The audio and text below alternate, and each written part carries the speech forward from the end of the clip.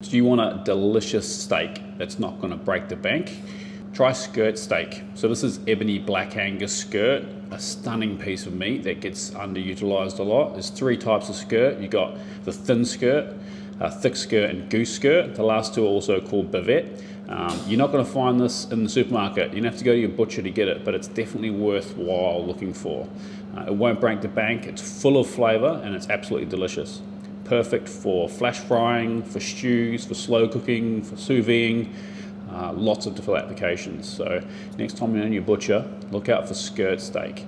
Any of the three will do. The last two, the thick skirt and the goose skirt, are probably better for steaks.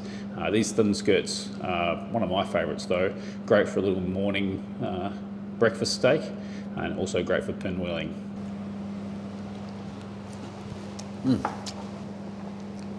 It's so delicious.